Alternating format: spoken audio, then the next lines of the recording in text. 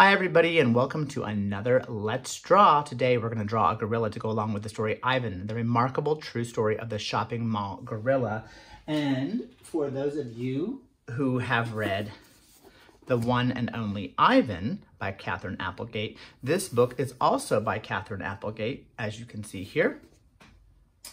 And it is a true story. So I hope that you enjoyed the story when we read it, and now it's time to draw a gorilla. Today, you're only gonna need a black.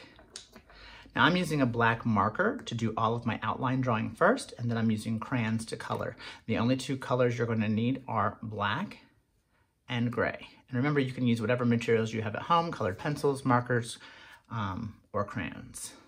All right, let's get started. Remember, at any point, this is a video, so you can pause it. You don't have to say, stop, wait, I'm not there yet. All right, towards the top of the paper, I'm going to draw an arc, like a rainbow. And then I'm going to connect the two ends of the rainbow, like this. Now, just beyond that line, I'm going to extend it a little bit further on each side. And then from those two ends, I'm going to draw a U shape that connects both of those ends. Now within here, I'm going to create two upside down U's or rainbows or arcs. And then we're going to draw two circles inside. Now these are creating the nostrils for the gorilla. Okay, next we're going to draw where the eyes are going to go. So from about right here, up, over, and back down. Now you're going to draw a line straight across. This is going to kind of create a brow or the top of where his eyes are going to be. And I'm going to do a U shape on one side and a U shape on the other side. And then we're going to give a dot in each of those eyes. Okay, now we're ready to draw the head part, which is going to go from about right here up in a curved shape and around down. All right, we're going to also add some ears in.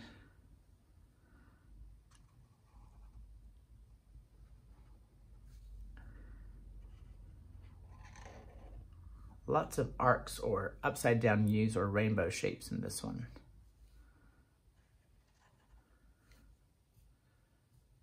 Okay, now because he is a big hulking gorilla with a big body, I'm going to show that by making the body actually begin up here, just under the ear, in a curve down to the edge of the paper.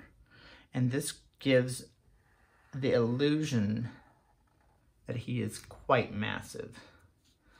And if you want to, you could add a couple strands of hair here and there just to let whoever's looking at the picture know that he is fuzzy.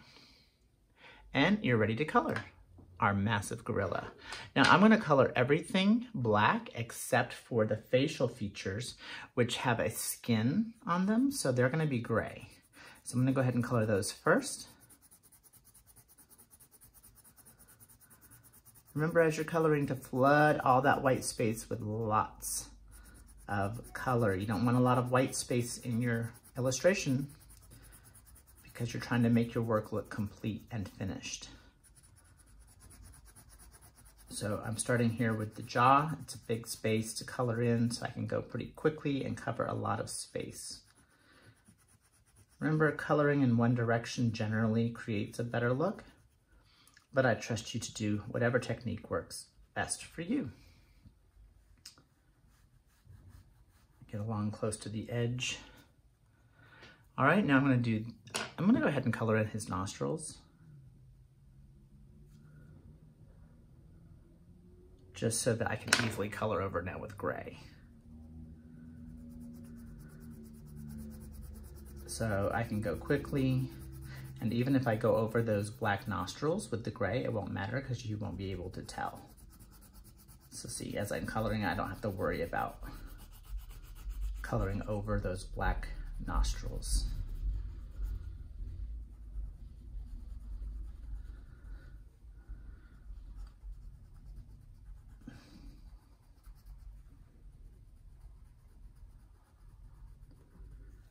Okay, now I'm going to do the part that leads to his eyes, also gray, but I'm being careful not to color his eyes in gray. I want them to stand out as white, so I'm going to leave those uncolored and get all this space in between.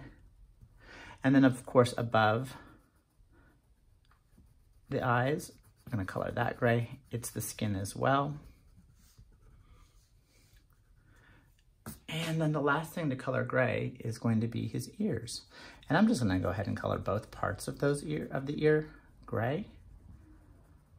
You could maybe do one part darker gray and another part lighter gray, but just for the sake of ease, I'm going to just color all of it the same color, gray. All right, now you're ready to color the rest of the gorilla, which is going to be black. He's got black fur. And so I'm going to start here at the head because the body is going to be so much to color. Remember, if you don't want to watch the rest of this video because you're like, Mr. Rawls, I've got it. I've already know how to do this. Of course, you can stop the video at any time and just color.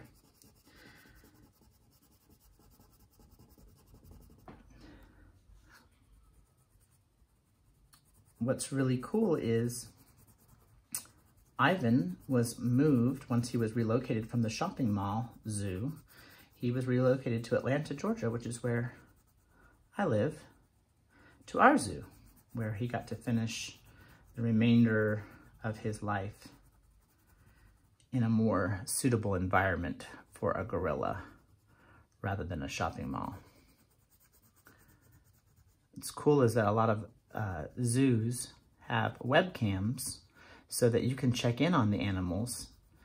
Atlanta Zoo, I know, has webcams for the pandas. I'm not sure if they have them for the gorillas. And another zoo that you might want to check out online is the San Diego Zoo. They have tons of webcams, so you can check in on almost all of the animals. It's really cool. You can see them waking up, swimming, roaming around, eating, playing with each other. It's really, really cool. So check out the San Diego Zoo website and you'll see right on their homepage where you can view their different webcams of the animals that you want to see. All right, to do the body, now the body's going to take up the rest of the page. So again, this is just going to be a lot of coloring, but this is where a lot of kids tend to get a little bit lazy because they just want to be finished or done. So remember, you're trying to create a piece of artwork that you can be proud of and that is going to look finished and complete. So here's not time to get messy or sloppy. And just use this as kind of some therapy time to relax your mind and just fade away into the coloring. I've always found this to be kind of soothing and it relaxes me. Maybe it does the same for you. Of course, some people get stressed out about doing this kind of thing. Great thing is though, no one's making you do this. You can just enjoy it. It's not for a grade. It's just to create a cool picture, and relax and unwind. I try and go across to the edges first because I don't want to get sloppy and mess up and go over the edges. But now once I got to the edge, I can go a lot faster and with big, broader strokes to color in a lot more at one time, as you can see here.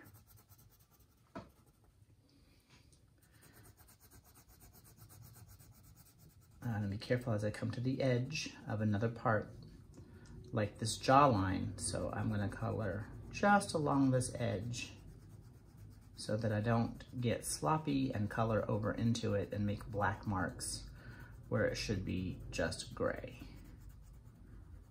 Okay, and then I can go back and do those big, broader strokes. Now, if you don't want to fill in the entire page, because it's a lot of black to color in, you could color in just down to a bottom edge.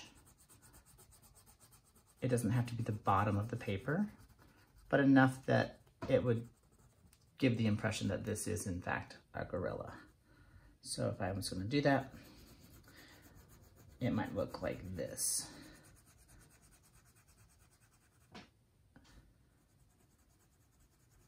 Where I'm just going to finish it off right here. And it still looks neat and it still looks finished, but it's preventing me from having to color in the entire page. And there you go. You have your shopping mall gorilla, Ivan. I hope that you enjoyed this directed drawing. And again, I'd love to see your pictures, so don't forget to share them in the Google Classroom or share them by email. And I'll see you next time.